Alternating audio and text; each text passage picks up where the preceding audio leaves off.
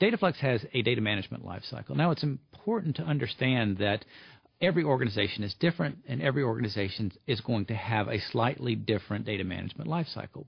But all organizations need to have what we call the 5 fundamental components of the data management lifecycle: discovery, design, enablement, maintenance, and archiving.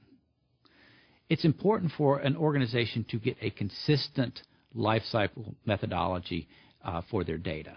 If we look at discovery, the important thing there is to ensure that that you understand the data across your entire organization. What are the anomalies in the data? Where does the data from one part of your organization match or not match the data from the other part of your organization?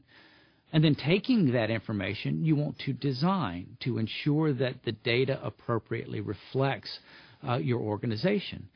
After you have designed it appropriately, you need to enable it, ensure that it gets pushed out into all of the applications in the databases across your organization. And of course, over time, your business is going to change, and the data that reflects your business is going to change, and so you have to maintain your data, continuously looking to ensure that the data meets the needs of your business and changing it as appropriately.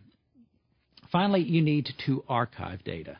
It is one of the things that is true in all organizations today, that data is growing at an exponential rate. We have to make sure that we understand that it's important to get rid of data when it no longer represents your organization.